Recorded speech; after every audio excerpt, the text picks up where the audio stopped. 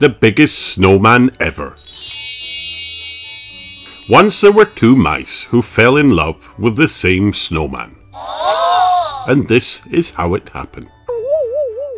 On a bright winter day, the mayor of Mouseville announced the town snowman contest. Wow!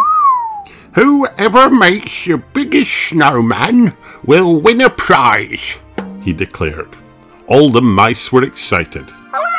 The judging of the contest will take place in 2 weeks, said the mayor.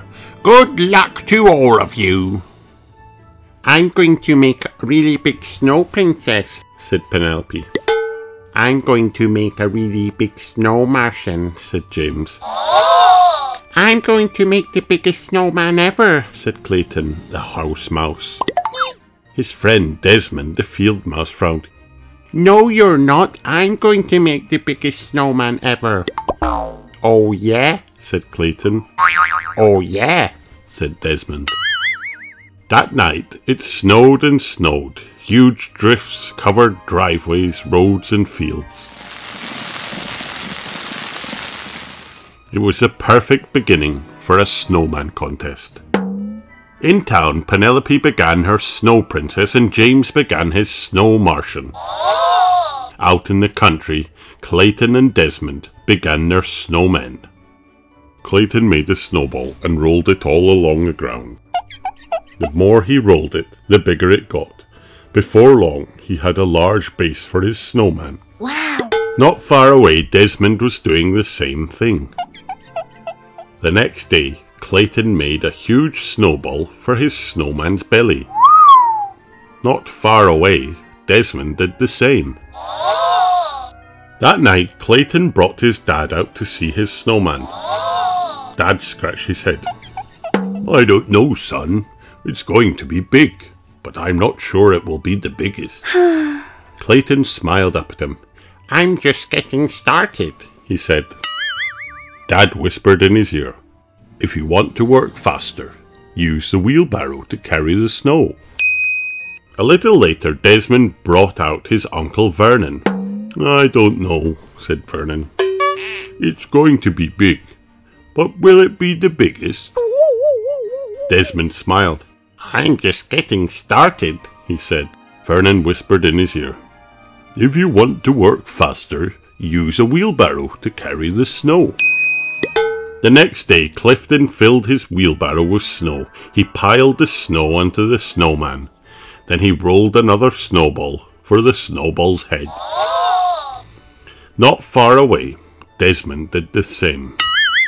A few days later, Desmond ran into town to look at James's snow Martian and Penelope's snow princess. He said.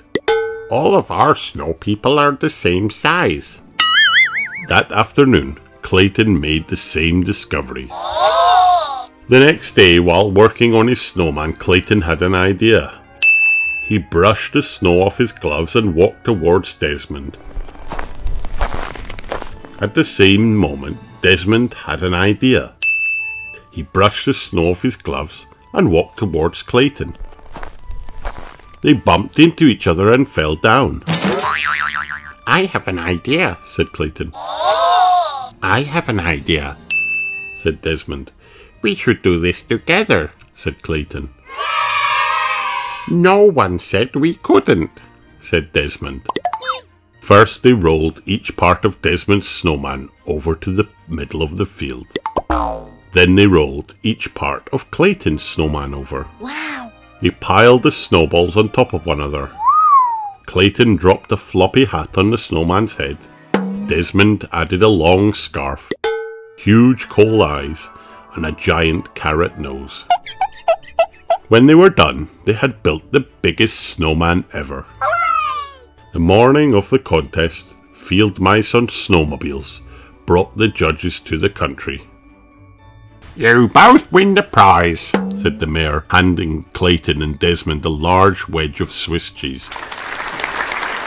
Let the celebrations begin. Everyone gathered to dance around the snowman, drink hot chocolate, and eat donuts. We did it, said Clayton and Desmond, jumping up and down. We did it together. The end.